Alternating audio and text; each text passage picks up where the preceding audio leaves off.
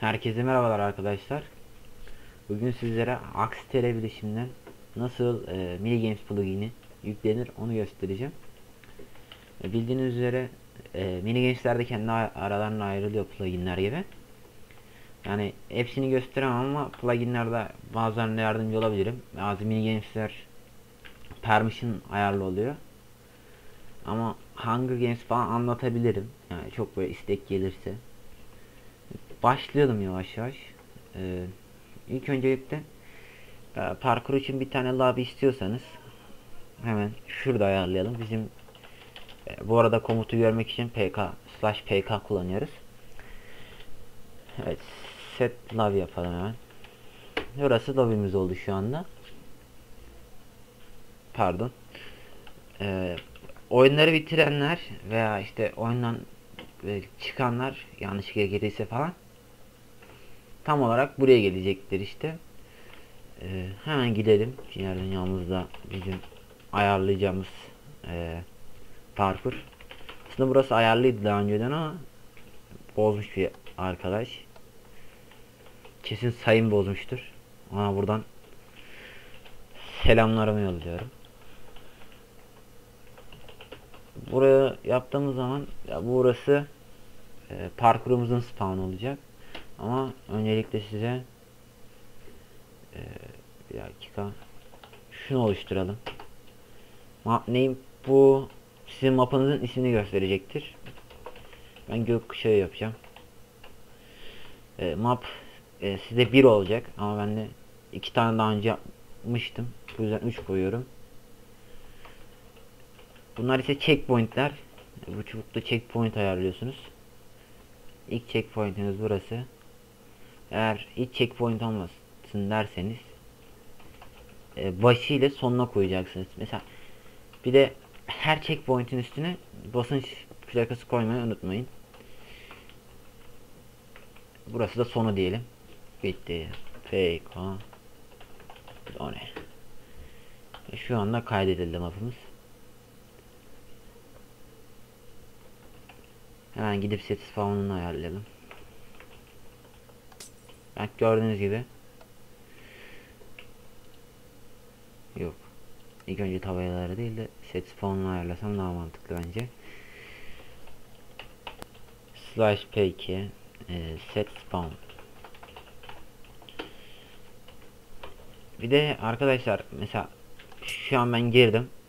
Suya düştüm. Yukarıya atmadı. Bunu yapmamız için pk toggle water respawn yazdığımızda map'ı seçmedik. Pardon 3 şöyle ayarlıyoruz. Şu an düştüğümüzde ayarlıyor. Bu arkadaş Mert. Bir dakika. Şöyle yazayım. Çünkü küfür yazabilir. Bu tarafa atması. Neden? Set spawn'u ayarlayamamışız. Şöyle. Ok nedir abi ya? Ok nedir? Gördüğünüz gibi arkadaşlar.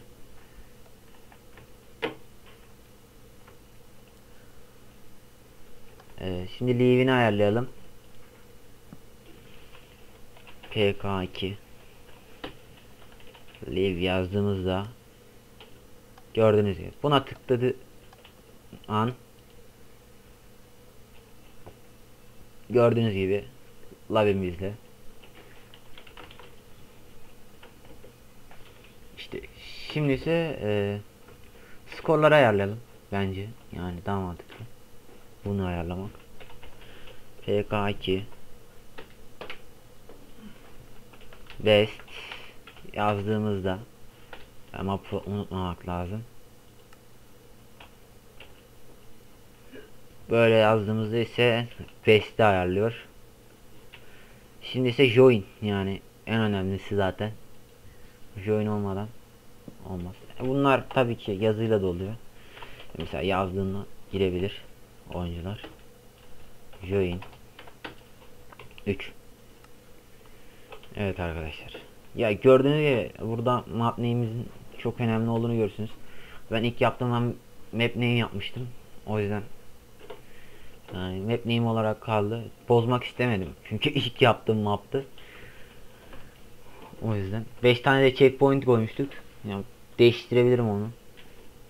Duruma bakar. Bakalım başka neler var komutlarda. Size gösterebileceğim. Ha, bu o respawn yaptığım yerde ise lava da olabiliyor. Daha sonra ne gösterebilirim? Reset skorlar. Yani Mert daha az önce şeyi bitirdi. Onu tabii ki yapmam lazım. Çünkü 10-15 saniyede bitirmiştir. Da 3. Şu anda değişti. Kimse birinci veya ikinci değil. Hiç kimse, gördüğünüz gibi. Başka ne gösterebilirim size?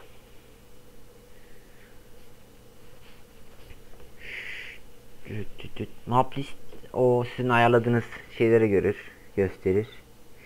Buradan aslında değiştirebiliyormuşsunuz. Bunu da ben daha yeni öğreniyorum. Şuradan aslında bir dakika onu da değiştirelim. TK Cihangi map name 3 yok 2 Samet diye ayarlayalım bakalım. Şu an değişmiş olması lazım. Bunu tabi değiştirmem lazım ilk önce.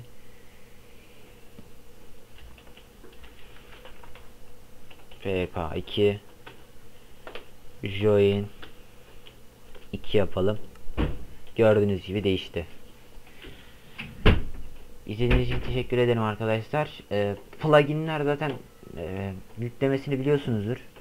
Filezilla yani dosya paneline bağlanıyorsunuz. Dosya panelinden plugin dosyasına gelip oraya direkt olarak jarı atıyorsunuz.